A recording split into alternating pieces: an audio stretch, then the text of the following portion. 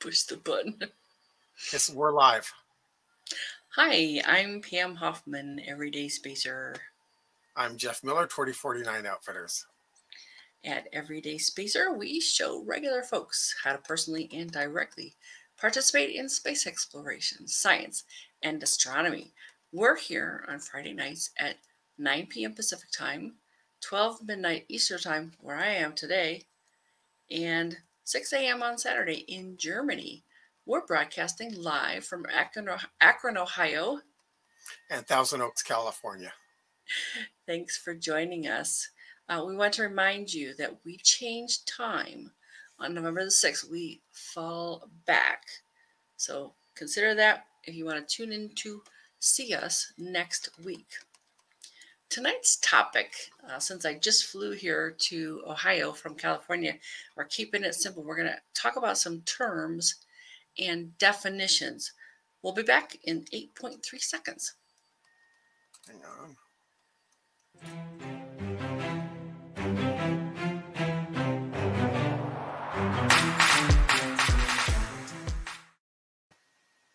There we go. Words, every vocation, whatever, has their particular lingo to identify the group and help them communicate together. Tonight, we'll delve into some of the words and what they mean from the space exploration, science, and astronomy perspective. Okay, and just on that note, Anthony is saying, looking forward to learning more about tonight's show. Good. I actually learned a few things here, just looking up some of these words with Pam. And Scott says both cameras are looking good. Yeah, thank you. Yeah, we've had some interesting issues coordinating the two, but so good. So this is not, we don't have an extensive list. We want to know if there is a word or phrase that you've been wondering about, and we'll use the crowd to help us answer if we don't know the term ourselves. Or you'll see me look off screen as I Google the heck out of it.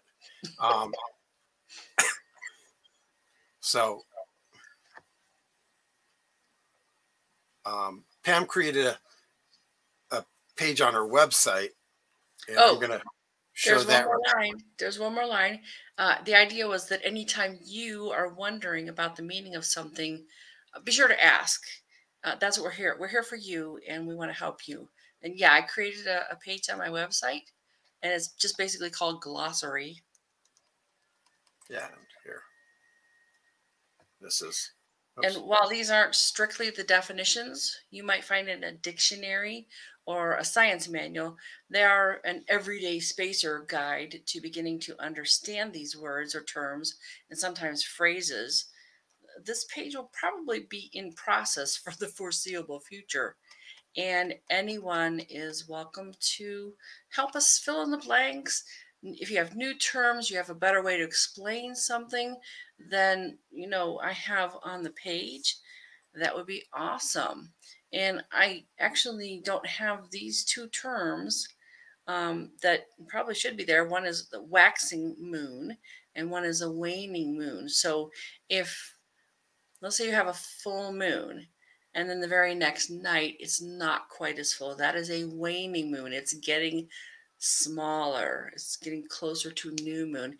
If you have a waxing moon, it's getting more full. It's like tonight, it's a couple nights past first quarter. So that is a waxing moon. Oh. And yeah, go ahead, Jeff. I have a term that's not on the list too. California turn signal. I've been doing a lot of driving lately. That's not an astronomy related thing. No, but I've noticed California turn signal is apparently the brake lights. Okay. Worst offender was brake lights for a quarter mile. Then he jerks into the turn lane and then turns on his turn signal. It's like, okay, that's California turn signal. I'm going to talk about annular eclipse now. Okay. And actually, someday they will all be annular eclipses because right now the sun and the moon are at the perfect position so that we do get a total eclipse. But at some point, the moon will always be appear to be smaller in the sky than the sun and will not, in fact, cover the sun fully.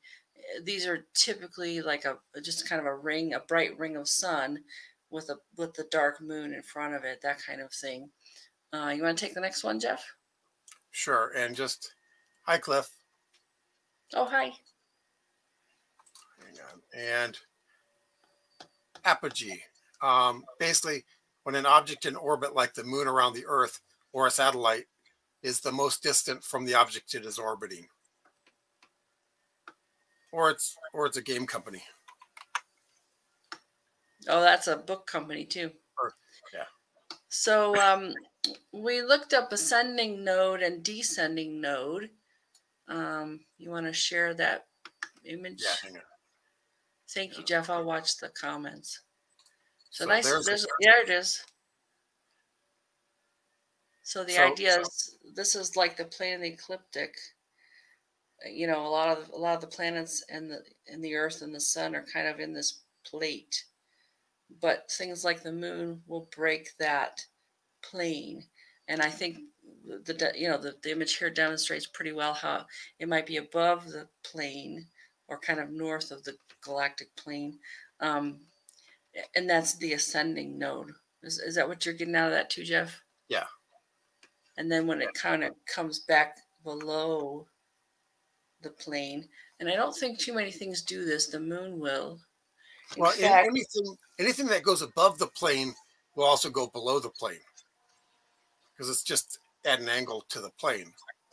Right, but what I'm talking about here is when I look in the Farmer's Almanac, it's generally associated with the moon. So, and that's Right. the one that Right. breaks on a regular basis, actually, because I think Pluto will too.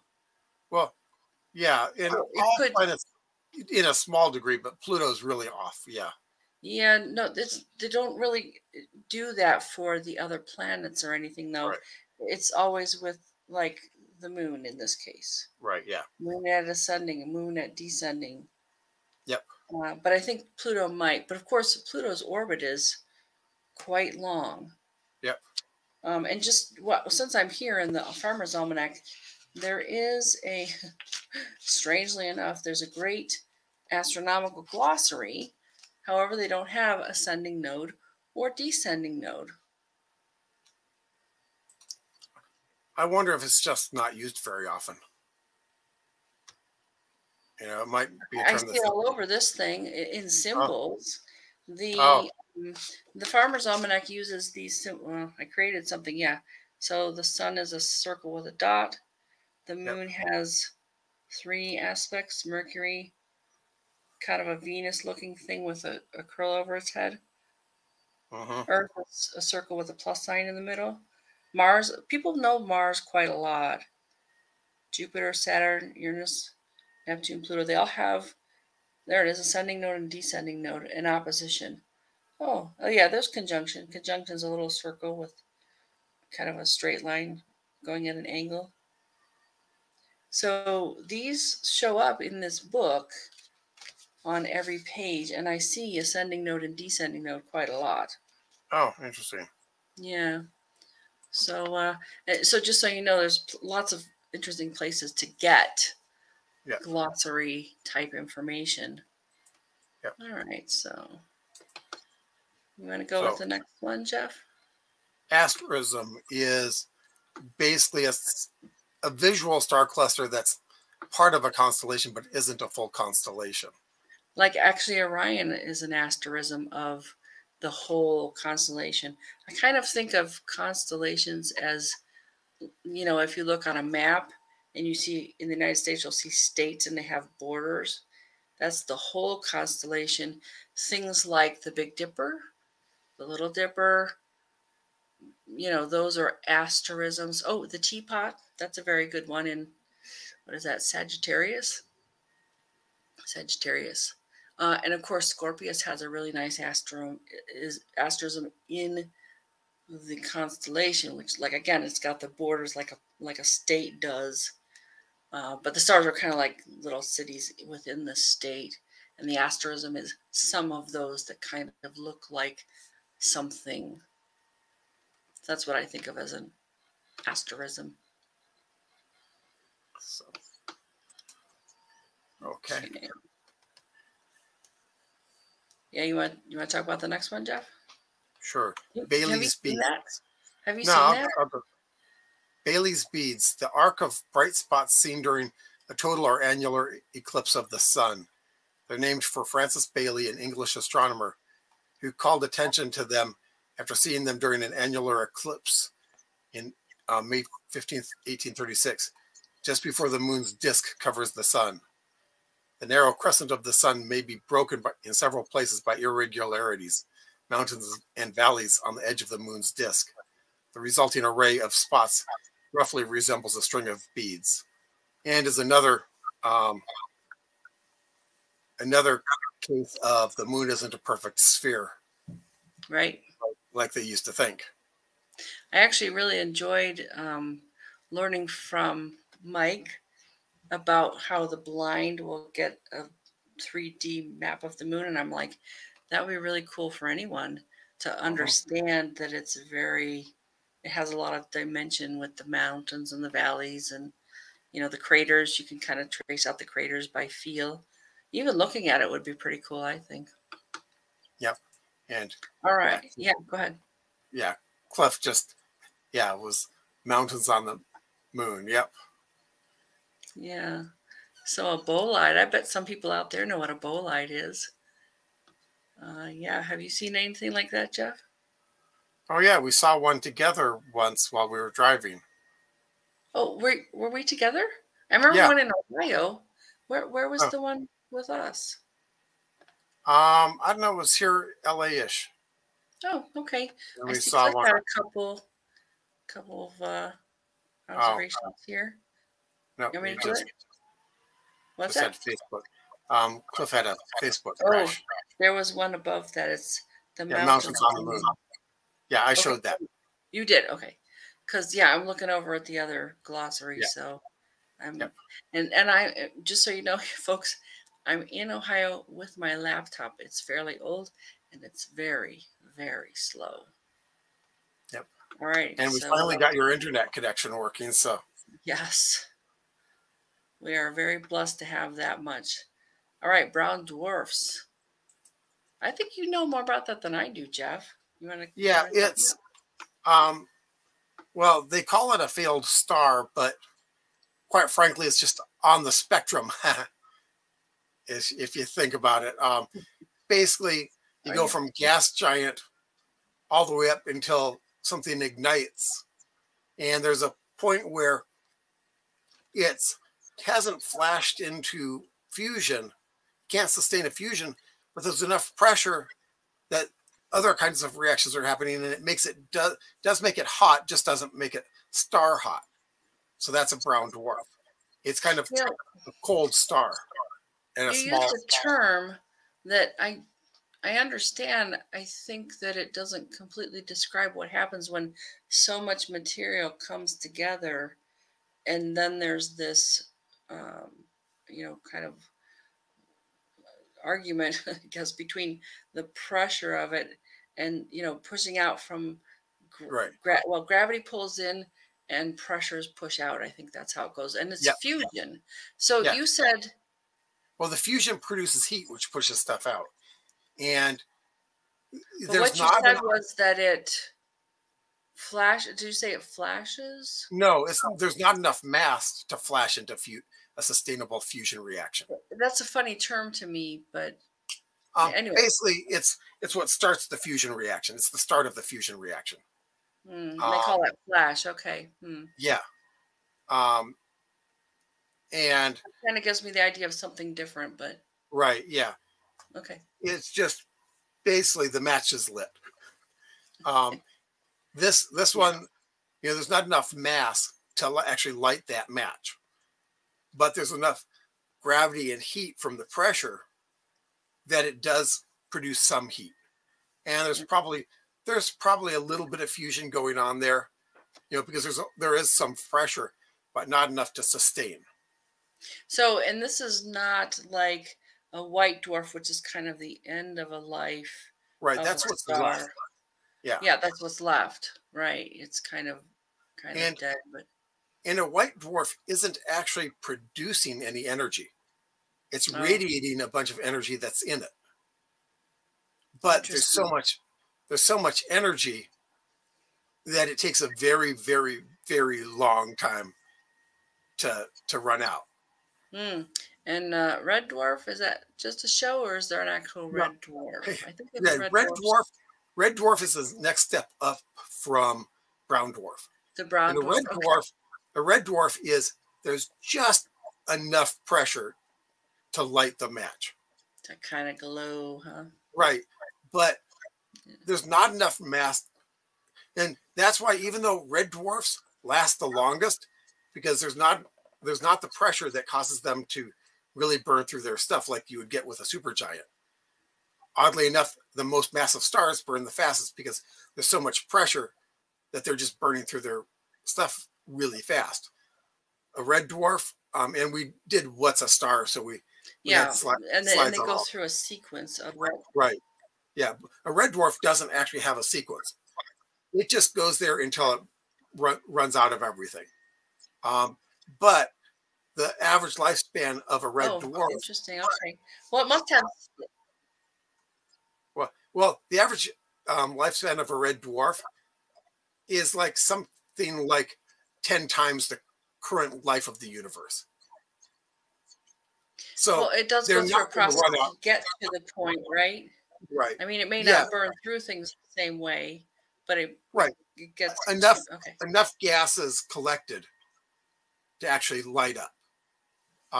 And people were thinking that a red dwarf would be the perfect place to look for a planet with life because it's been there a long time and there'd be a lot of chance for a long time for life to potentially develop. The trouble with a red dwarf, That's hmm, yeah. It's not going to be a lot of light, is it? It's not going to be very well, potent, very powerful. well, the Goldilocks zone would just be closer. That's all. Um, Got it. Yeah. but the trouble is that since there's not as much mass in a red dwarf, it's basically not held together as strongly as a larger star. How about So the there's gravitational pull on the planets that might be around it? no, no, that's the same because it's mass is mass, but Okay. it's just that it's maybe call it fluffier. The outer can basically, you see a solar prominence. Red dwarfs do that a lot because there's nothing really holding stuff down a lot.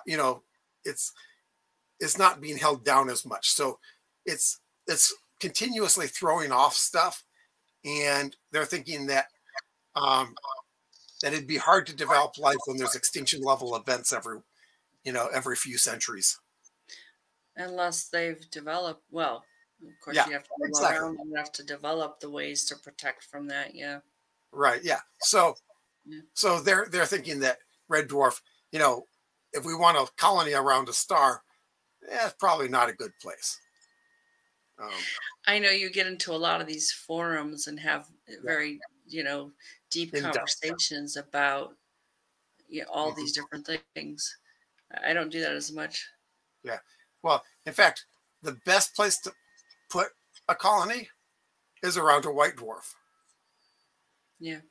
You just have to surround it with solid diamond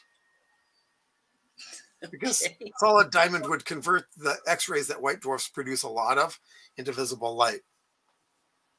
Ah, okay. Yeah, it'd be a long-term project. Yes. So we talk about conjunction a whole lot, Yeah, that's and on the this list. yeah, and this typically refers to two celestial bodies that kind of like tonight, I think, is the conjunction of the moon and Jupiter. I saw it out here. It's been amazingly clear here, Jeff. I mean, Yeah. 4 or 5 nights is like, wow. This is like some of the good nights in California. I think it's about a degree of each other is what they usually talk about. Right. Yeah. I'm looking tonight at the moon, and it seems like it's more than a degree away from Jupiter. And one of the ways you can do it is to look at your pinky finger at a distance and cover up whatever it is, and and is Basically, about a it's at degree. arm's length. Yeah, your pinky finger at arm's length, right? Yes, right. Corona, not just And the it's beer. yeah, and it's interesting that you did a show showing the various um, things like how wide things are depending Yeah. according to your hand, Hmm. and it's amazing how proportionally people's Yep. hands at arm's length are about the same width visually, Yeah. no matter how tall they are. So Yeah. that's just I actually used it tonight because we went somewhere, got out of the car, and there were sun dogs. And very mhm, often sun dogs are about 20 degrees from the sun. mhm. But these were, I put up my arm out, and I was like the whole width of my hand. So that's about 25 degrees. So it was very interesting to me that that would be in a somewhat different, place Mhm. from the sun. I guess we should probably talk about sundogs too, huh? I don't think it's on this list. I better update my list. Well, since you're talking about it now, why don't you just give the definition to it? I'm not sure what the definition is, but I can tell you what it is. So this is a phenomenon in the sky when the sun is generally setting or rising. It's not high up generally, and sometimes these are just amazing and complex. But the sundog itself is a fairly simple thing. You have enough cloud cover that you're going to get ice crystals at some degree away from the sun that will give you something of a rainbow. I actually pointed this out to a fellow who was a lot older than I am. He couldn't see it. He couldn't distinguish it. Sometimes they're very very bright. I also know that when you wear like an amber, lens sunglasses, they kind of pop out better. So yeah, and you may have seen sort of a full circle of them, and maybe kind of at the top. Mostly the sun dogs are themselves or at the sides of the sun. Sometimes both, sometimes one, sometimes the other, and then you have other things that play into that. The whole circle, the whole arc. Uh, Mhm. and I forget all the names, but there's some really good stuff out there about, um, the arcs and the crowns and glories and sun dogs, and you can even get moon dogs, which is the same effect with the moon. Yep. So Okay. what else is on our page? Um, Constellations. Well, okay. It's a group of stars that some Greeks who were on drugs decided looked like something. Well, that's the asterism. To me, the stars in a constellation are the entire Right. state's worth of stars, so to speak. And we actually didn't talk about Corona. I said it wasn't a beer, but we got Oh, off on a tangent. Corona, that's a layer of the sun, right? right. Yeah. It's kind of think of it as the atmosphere of the sun, although that's really a bad way of putting it. But Yeah, the corona is actually temperature wise hotter than the sun itself. yeah, and that's Um, Although it's so diffuse that it won't heat you up very as much as you know as the sun would. So um, just temperature versus heat there. And here we are at descending node because I put these in alphabetical order, of course. And we kind of covered And that already. there it is, and it's the point at which a orbit crosses the ecliptic plane going south. Yeah, kind Yeah, of the opposite of the ascending node. Yeah, I enjoyed finding the two different because that one had a nice picture and this has a definition, which is really a good way to contrast things too. I think. yeah, and it also points out that ascending node is um, going north. Going above the plane of the ecliptic, and Yeah. the node itself is the point where an orbit crosses the plane. Yes, right. So as the moon comes above that, it hits a point, and that's the node. Mhm. All right. So what else is here? Exoplanets. Boy, there's been a lot of development with planets that are outside of our solar system, and I think that's what the exoplanets are, right, Jeff? Yeah. Yeah. Basically, any planet that's not around our sun. I think theoretically, even a free floating planet that got flung out from a solar system is technically an exoplanet, although we'd call it a rogue planet. But, technically it's an, because it doesn't orbit our sun, therefore it's an exoplanet. Right. And a rogue planet means it just doesn't orbit any sun. It's kind of wandering around. Well, like a lot of the possible, one of the theories is that a bunch of potential planets or planets that were in our solar system actually got kicked out by Jupiter. Oh yeah, right. Because of the And gravitational forces yeah, when yeah. yeah. So yeah, my guess is that there's probably a number of rogue planets out there produced by any solar system that actually developed planets. Yeah, I love how they're able to deduce that, Jupiter did this moving within our solar system and did some interesting things to the other planets. Mostly it's a gravitational thing, right? Right. Yeah. And basically cleared out a bunch of stuff too. Um, they're saying that it's why there's an asteroid belt where it is. It's why Mars didn't get bigger than it is, because Jupiter basically got close enough to kick out a bunch of stuff that would have impacted Mars. Um, Ah, okay. Okay. Well, we I think a lot of people know what a full moon is. yep. It's basically when the sun reflects off, the half of the globe that we can see at that particular time. Yeah. It's when the moon is essentially behind the Earth from the sun, but not Yeah. exactly behind. Um, Right. That would be an eclipse. yep. So, Okay. yeah, Galaxies. galaxies. Yeah. Um, it's basically groups of stars In the hundreds physically of rotating. billions. Yeah.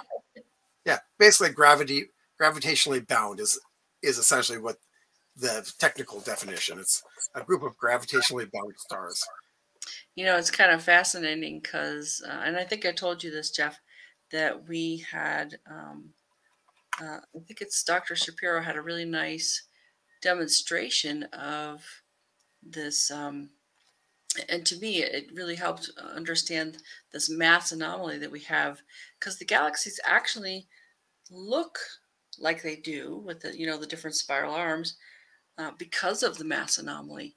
He had this bowl full of something kind of gelatin like, and put a straight drop of ink across, and then he twisted the interior of it, and it started forming these kind of arm looking things. And without the mass that there is in the galaxy, I wonder if our galaxies would look like this because there is this mass, and a lot of people say dark matter. To me, that's a bit of a misnomer because it's something we don't know what it is. Well, I say mass anomaly. that's what they dark in map making means you don't know what's there, and that's why they use the Okay, term I dark didn't matter. realize that. Oh, Um, okay, I didn't realize that. yeah. Um, so that's dark matter, dark energy just basically means they don't know what it is. Ah, okay. Yeah, I don't care for the term that much, but that's No. just me. But it was just fascinating to see this bowl of this very viscous liquid that, and I Yep. don't even know what it was. And he drew the straight line of ink, turned the interior of it, and you start getting this kind of arm of a galaxy looking thing. Just Yeah. fascinating. It was what was that? Fluid dynamics. Yeah. He talked about fluid dynamics. Yeah. So You the know what? galaxies are kind of in a fluid. They're kind of Yeah. a fluid dynamics Yeah. example. Yeah. You know a better term for dark matter? God, what? Stuff that has to exist to make our equations work. Oh, okay. That's what dark matter is essentially, because they needed something to make their equations work. Yes, it's true. Well, and that happens a lot, actually. Yep. All right. Do we want to talk about the groups, clusters, all that stuff next? Um, well, cluster is a bunch of galaxies that are Yeah. gravitationally bound. I mean, the universe is expanding, so most stuff is heading away from us. However, Most. yeah. However, some galaxies are actually heading toward us. Andromeda, which is going to hit us in a Yeah. few billion years. It's our local cluster. It's Right, the it's part of our Mag- local cluster. Yeah. Magellanic Cloud, I believe, is the name, Well, right? yeah, yeah. The Magellanic, yeah, and there's a number of small, mini galaxies that actually orbit us. But yeah, there is a. Mm. We are part of a cluster that is kind of. They're all roaming around each other. The center of mass. There isn't anything in the center that we know of. That kind of But makes me think of Rising Bread, how it gets the kind of gaps in it and all those yeah, kind of tendrils. And when you look at the huge maps they've made of the galaxies, it mhm, kind of looks like that too, doesn't it? With kind of bubbles in it. right, yeah, and the galaxies are where the bread is. Right. But some of Um, some of that's kind of coming together as opposed to right, yeah. expanding. Yeah. Hmm. What do we have next? Oh, greatest eastern elongation, greatest western elongation. Hmm. Oh, this is going to be a doozy. I hear about this mostly in relation to Mercury and Venus. So, of course, we have like the sun, and then we have Mercury, Venus, Earth, Mars, and so on. And the planets that are toward the sun are the inferior planets. The planet from toward the sun from Earth are the inferior planets, and the ones that are away from the Earth are called the superior planets, right? Hmm. So we're going to see in the sky Mercury and Venus only, close to the sunrise or the sunset. They'll never be in the top of the sky. We might be in trouble if you see them there. So at some point they kind of climb, and then they kind of pause there, and then they come back. So that's the greatest elongation point. Now, if it's west of the sun, it's called greatest western elongation. However, it's rising east.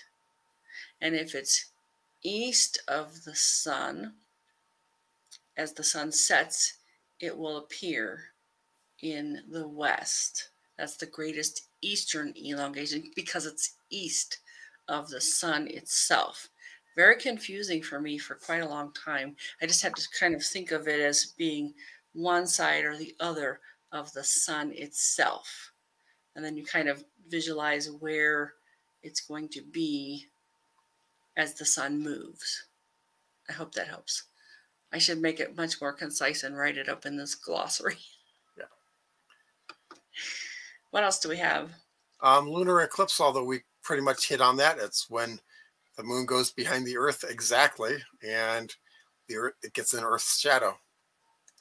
And interestingly enough, there's actually two kind of areas. One's a penumbra and one's the umbra. And so that's why the moon looks kind of different colors during some of these eclipses. Oh, hey, Cliff's got something. This is coming down so slow, I will have to watch later. Yeah. Yep, we had a lot of issues before too, Cliff. Oh, let's flash that for everybody. Yeah, Cliff's having some trouble with. Yeah. Oh, and I can't even do it. There it is. Great. Well, yeah, please feel free to watch the show later. Absolutely. Yeah. Wow, I clicked that button and it's taken forever. Okay, what else do we have? Uh, Nebula. yep. I like nebula. Yeah. Um, most nebula is basically the corpse of a star. Essentially, star blows up, and its gases and the stuff that it produces are floating. Now there are some that are produced by stars that haven't blown themselves up. They're Well, but there's and like a like layer blows off. A layer blows off, and I think a reflection nebula is a bunch of dust, isn't it? right, but it's generally from an exploded star. Oh, it is. It's some still okay. It's not somewhat. just ambient dust. Right. Huh. There are some dust patches, like um, the Coal Patch Nebula is essentially a dust patch, and those might be from the beginnings of the galaxy. Um, Oh, those interesting. those are generally dark and fairly opaque. Um, So the Pleiades, I looked it up once, and it's like a reflection nebula, and there's like five different things included with this one nebula that mhm, is like, wow. yeah, and yeah, a nebula that's lit by another star is often called a reflection nebula because it's it's not always light bouncing off of it. Sometimes it fluoresces from the light from a star. So it Cool. actually, yeah, yeah, We got new and moon yeah, when the moon is between the sun and the earth, and it can't actually be seen from Earth because the side facing Earth is in shadow. And that's another condition of having an eclipse. yeah, That's yeah, a total, that can be a total solar eclipse, an annular eclipse, a partial eclipse of the sun. right, Boy, lots of different terms for similar things, huh? yeah. And you can sometimes see the moon when it's a new moon because the Earth, if it's early enough or late enough in the morning or real early enough in the evening, you can get reflection off of the Earth onto the moon. Yep. Well, Cliff is able to join us again with when is your daylight savings time?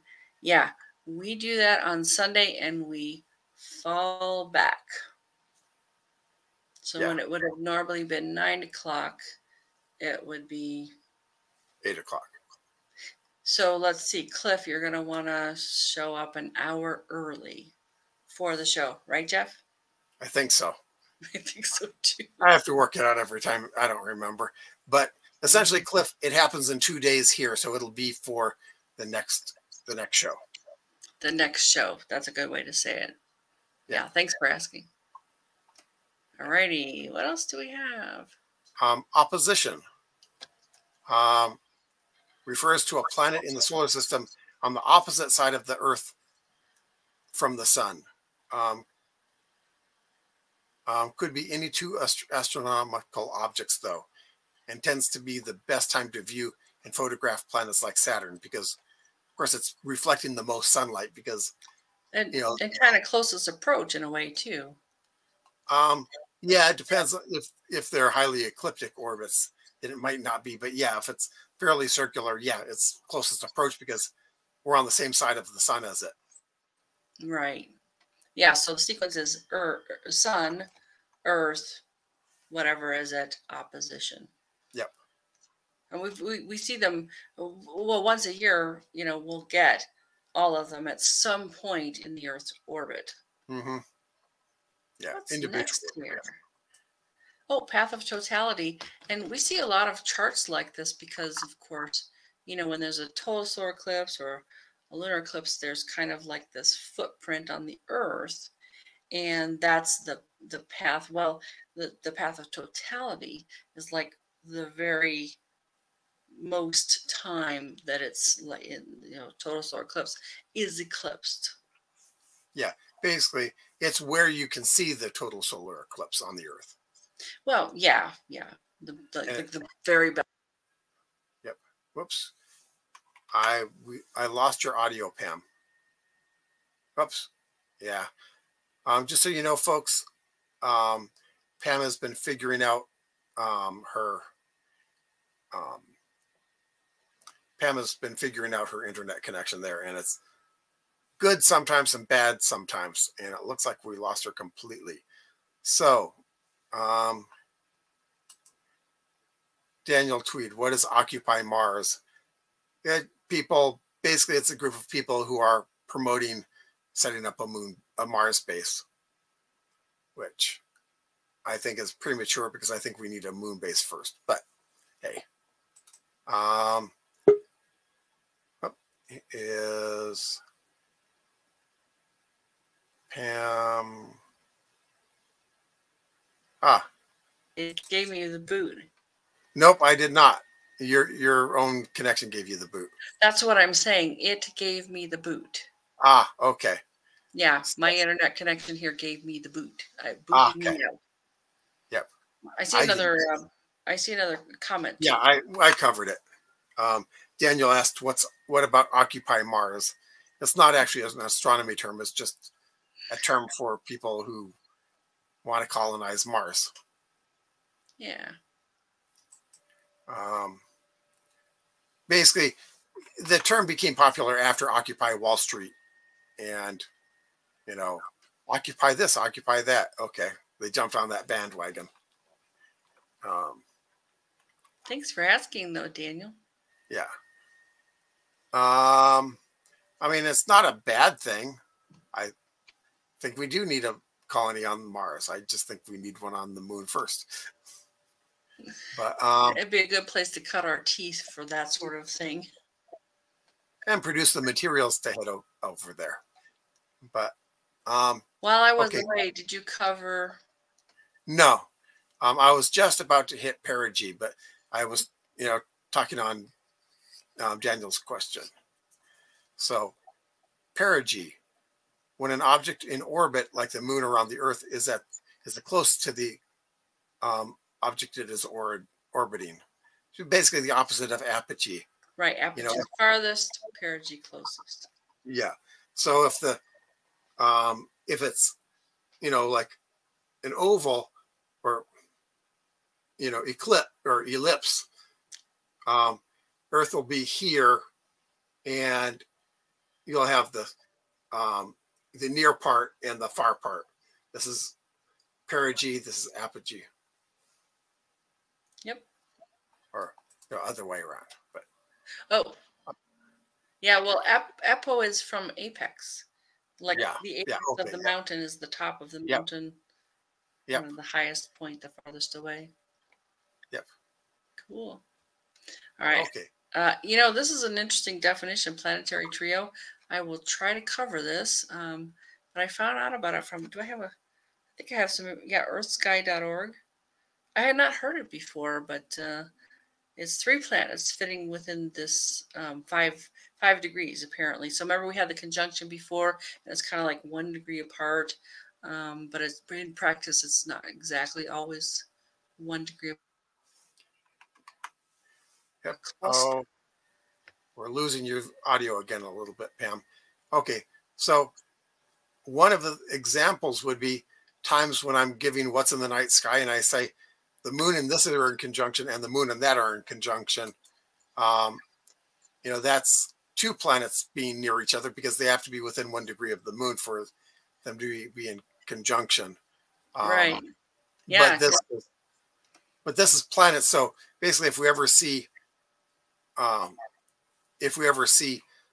3 in conjunction with the moon, then you know that you've got a planetary trio also. Yeah, it's a term I don't really see it very often. So, but if you run across it, that's what it means. Mm-hmm. I don't think it happens a lot. Yeah, I don't know. Yeah. It certainly was one of the things that happened when, the story of Jesus coming to Jerusalem, and they followed a star. Well, that was a kind of a super conjunction of planets, and I don't remember how many they were kind of lined up. And so it appeared to be a very, very bright beacon in the sky. I think it was Jupiter, Saturn, and Mars. I don't remember. Yeah. And those have been like super close too. That's incredibly rare, I'm sure. Yep. Solar system. Yep. Or are we getting tired? No, we're close to done. Solar system is actually, astronomers don't like the term. Oh, really? I didn't know that. Well, because solar system is only hours. When people use the term solar system to refer to stars with other planets around them, those are planetary systems, because solar system comes from sol, which is the name for the sun. So that's why ours is a solar system. Yeah, yeah, Cliff, I hadn't heard of a planetary trio either. But someone coined the term for it, so there it is. Pam, are you back? Can you hear me? I can hear you fine. Can you hear Okay. me? Yeah, I just lost you for a little bit. You want to go on to the next one, Pam? Oh, nope, we lost her. Okay. So solstice. There is one in June and one in December. It's when the sun reaches its highest position in the sky and will be directly over one of the tropics, Tropic of Cancer in the north, Tropic of Capricorn in the south, which defines the first day of the new season, switching to summer or winter, depending on which hemisphere of Earth you're on. So, star party, gathering of amateur astronomers and others for the purpose of observing the night sky naked eye with binoculars and with telescopes. The only party you are encouraged to crash. Well, okay.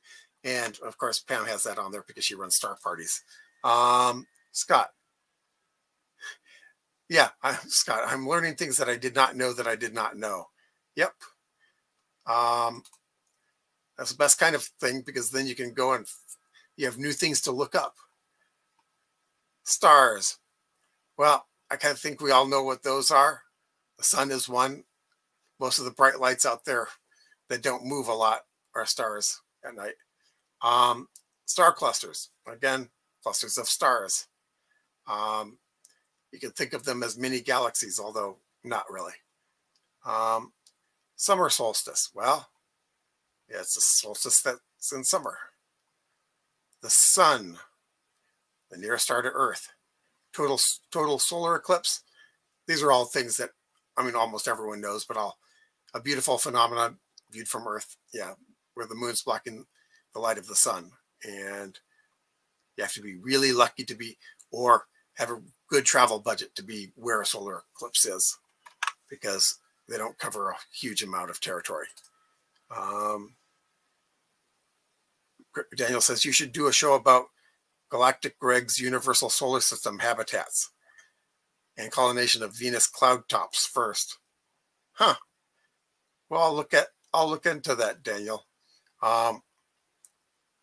Yeah. Having a floating habitat in Venus would not be a terrible idea, except that there might not be a reason to be there except to be there. Because it's not like you can mine anything from there. I don't know that you'd be able to get any resources from that you couldn't get easier somewhere else. But, you know, to do it, just to do it, sure. Oh, hey, Pam's back. I thought I wasn't going to make it back. Yeah. So I basically blew through the rest of the list because they're all fairly common terms. And so I just. And did you tell Daniel that we invited Greg to the show? Oh, no, I didn't. Yeah. Yeah, we invited Greg to the show. Of course, he is also on the Eastern time zone. And right now I'm. Whoops. We lost you again, Pam. Yeah, we have to figure out a better internet connection for her. So Daniel says it's closer than Mars. Yes, it is. But Mars, you can get to the ground and mine stuff off of. Oh, you back? Yep, maybe she's back. I feel like a yo-yo. Yep. So, yeah, Daniel's talking about habitat on, cloud floating tabs in Venus, and it's closer than Mars. Yeah, but we'd have to figure out some way of making money or getting resources from that. I think for anyone to care enough to do it. And Scott, I'm really excited that you learned things that you didn't know. Also, it's Tropic of Capricorn and Tropic of Cancer. And I'm very sorry. It's almost 1 a.m. here. I'm Feeling a little bit jet lagged still. And this internet's giving me crazy making. Yep. All right, what else Okay. do we have? Cliff says we have an area named the Capricorn Coast near a city called Rockhampton, as it's on the latitude. Okay. Oh, didn't know that. Interesting. Yep. And And one more from Dan. Dan says Pam sounds mellow from good traveling. Bello from No Sleeping. Yeah. Pam sounding like she has jet lag, I think. Oh yeah, seriously. Let's see. You got through the glossary? Yes. All right, let's not do the chart. Okay. Let's see. Yeah, you're so. What's that? Yeah, so let's go to some stellar events this week. I'll stay here as long as I can. Yep. November 4th. Oh, here we go. Must be Starlink stealing the bandwidth.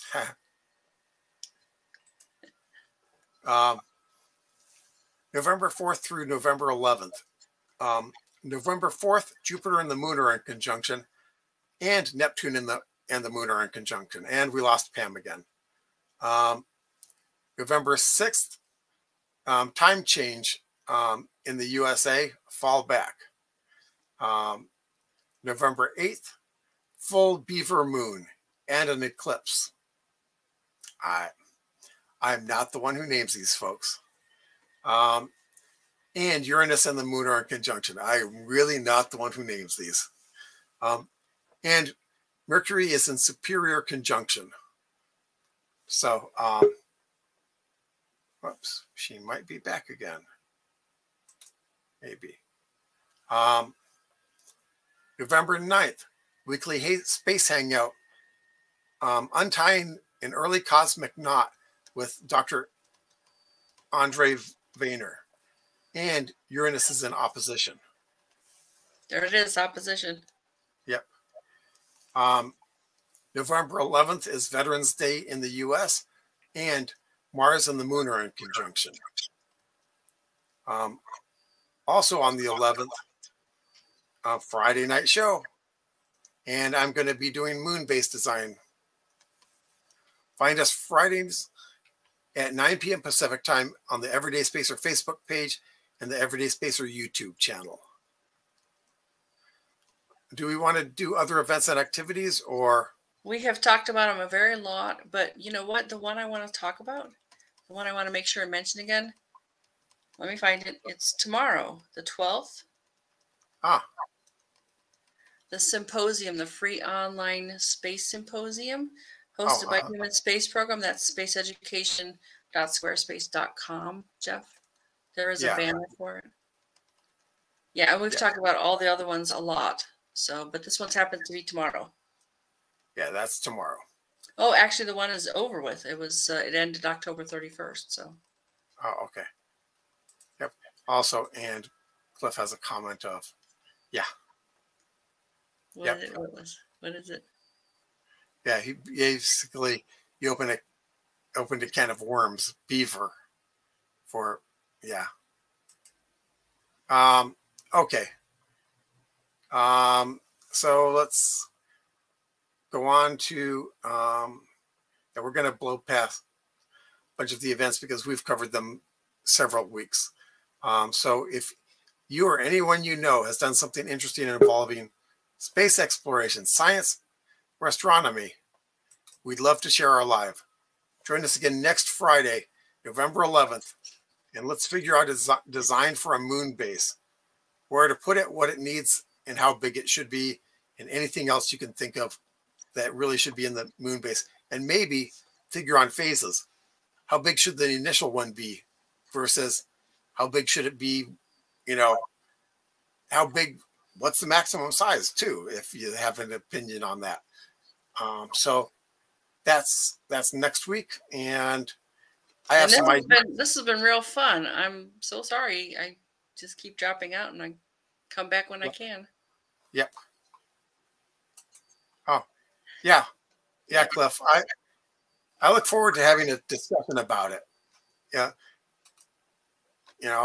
I could potentially just have an entire show of my opinions of it, but that's just one person, and I'm more interested in hearing your opinions than just spouting Oh yeah, off we love mine. to help you and demonstrate to you what's possible, and that's why that we bring the guests that we do. And yeah, Yep, any words out there, any phrases you come across, and you're like, "What?" Drop it in the chat. We'll help you out. We'll try and figure out what it means.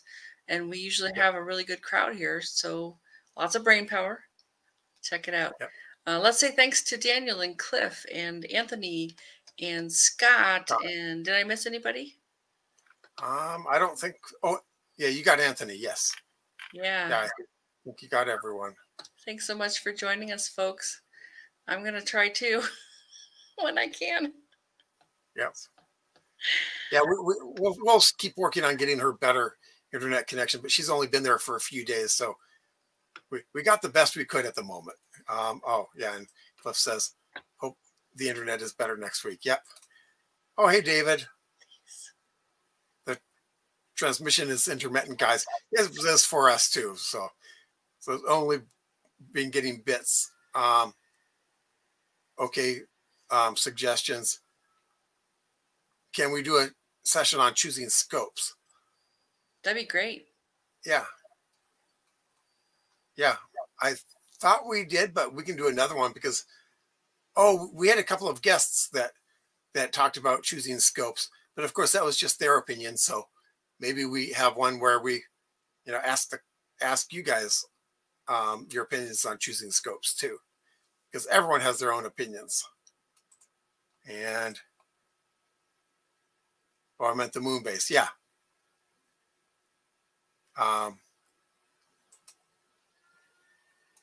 Yeah, and Cliff, of course, you want to talk about scopes so that you can buy them and ensure it rains over there. Oddly enough, we're starting to be in our rainy season, and of course, here rainy season at the moment means that I wake up in the morning and there's water and the pavement's wet. But we'll get to it. Okay, I think that's about it. We'll be here looking. Yeah. Okay. Well, I think that's it. We'll be here looking at comments for a bit. But I'm pretty sure Pam's as tired as her internet connection right now. So we'll see you guys next week. Yeah, you want to hit the outro? Yeah. Thanks, everyone.